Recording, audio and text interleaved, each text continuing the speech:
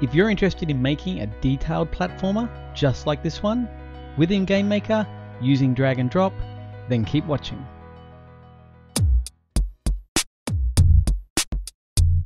G'day gamers, and welcome back to our drag and drop platformer series.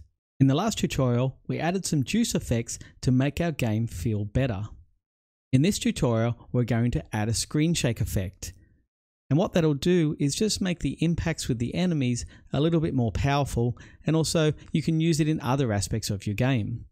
So when we jump on the enemy's head, we get a little shake happening, and the screen shakes just to show how powerful the impact was. It's a great effect and it's used in many games. Now in order to make it appear like the screen is shaking, what we want to do is actually change what we're seeing by small amounts each step, and that'll make it appear like the screen is shaking. Now what we see in Gamemaker is being viewed through the viewport. So we need to change the viewport every step by only a small amount, and that'll make it appear like the screen is shaking. Now I'm going to set up some variables in the OGame object. So let's go to OGame, let's go to our variable definition, and let's add some variables here for our screen shake. And the first one is going to be called screen shake. And this is going to be a Boolean, and a Boolean means it's either true or false. So we'll enable it and set it to true when we want the screen to shake, and we'll just set it to false when we want it to stop. I'm going to add another variable, and this one is going to be called shake amount, or shake underscore amount. Now shake amount is going to be how much the screen shakes, or how many pixels it moves per step. I'm going to set it at 3, and I'm going to have a shake time. And that is obviously how long the screen shake will go for. I'm going to set it for 15, and that'll be 15 steps. So with our game running at 60 frames a second, and a shake time of 15, that is 15 over 60, which is 1/4 of a second. So now let's go to the step event of OGame, and we can close this and just clean it up a bit to make it easier to see. So we can close this down, and that's our code for background scrolling. Now you'll also notice there's a small section here which actually have been disabled.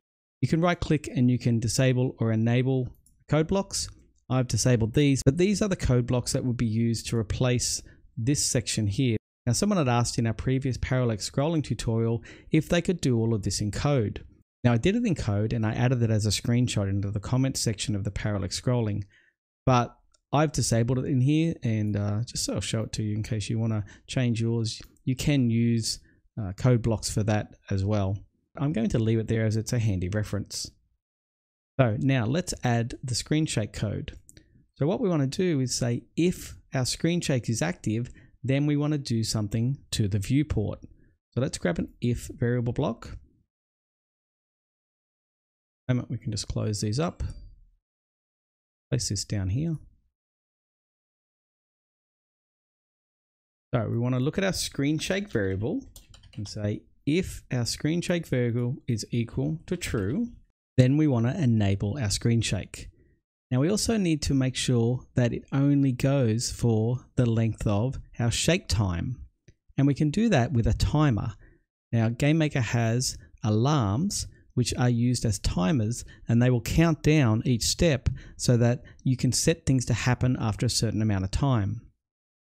So if our screen shake variable is set to true, then we want to go in and set our alarm. Do that here under set alarm countdown, and we'll just use alarm 0. We want to set it to our shake time. So that'll set our timer. Now if you type up here, you type view, you'll get a camera option, and one of them is to set the view variable. We want to change the view, and we're going to change the view X coordinate. Now our view is just 0 because we don't use any other views than that one. And we want to set it to a value, and it's going to be a random value. So I'm going to say random underscore range. This will be a random number between two numbers. Now we set a shake amount variable, so I want it to be set between minus shake amount, comma, and positive shake amount. So we will get a number between negative, I think it was 3 we set that, and 3. So we wanted to copy and paste that because we want the same thing, but we want it for the y coordinate. Now, if we have a look at what's happening here, if our screen shake variable is true, we're setting our alarm, and then we're changing our view by a small amount each step. Now, the problem with this is the alarm is being set every step, and it never gets a chance to count down because it's being reset to shake time every step. So we only want to set the alarm countdown to shake time the first time we come into the screen shake section. So we can do that by saying that the first time we come in, the alarm is actually already 0. So if it's already 0, then we want to set it. Let's go and have another check here. Say that if our alarm 0, and you can write it this way, is less than, I'm going to say less than or equal to 0, then we want to set it. And that way it'll happen only once, the first time we come in here. So now we need to create this alarm 0. So under events, go to alarm, go to 0. And inside here, we can turn off the screen shake because it'll count down. When it gets to 0, the code in here will then run. So we can just assign a variable, and we want to assign our screen shake variable to be a value of false. So all that's left is to call our screen shake when we want to apply it. So let's go to our player. Let's go to our collision with the enemy. And in here, we can apply a screen shake when we jump on the enemy's head. And we're looking for the part where we jump on the head. And that's just here. So this section in here, we're applying the explosion and we're setting the enemy state to dead. Down the bottom here, let's get an apply to. Let's apply it to our OGame object. Set a variable within OGame, and we're going to set screen shake to be true. Let's try that out. So now when we jump on the head, we get a little shake happening. Now it's very minor, but you can change the variables if you want anything larger. So just under OGame,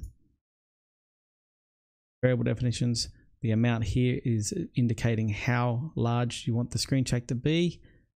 So you can change this if you want it to be larger. So let's say something like 4 or even 5. Then you'll get a larger amount, and you can also change the time if you like. Now we get a little bit of a larger explosion. Now the other thing is that you can go into here and you can set those variables at this time as well. So if you're calling your screen shake from other objects and you want it to be longer or larger, you can just modify it by setting a variable here as well, and you would change, say, shake amount, and then set it to another value. And that way you can have different shake amounts for different events. Now ideally you would want to put the call to the screen shake into a script, and you pass the amount and the time at that time. But that's a little bit more complicated than what I want to do for this tutorial. But it might be something you want to work on and try it yourself. Now that's all for this tutorial. In my Udemy course, I actually work more on the screen shake, and we make it into a little script that you can call with a single line that changes the shake amount and the time very easily. The course is currently the highest rated Gamemaker 2 course on Udemy. There's a coupon code in the description. I suggest you check it out because if you're interested in Gamemaker, it's getting really good reviews and people are very excited about learning from that course. If that's not something you're interested in, but you are interested in supporting the work that I'm doing here, you can head over to my Patreon account and show your support that way. There's a link for that in the description as well. So thanks for joining me. I look forward to seeing you in the next one.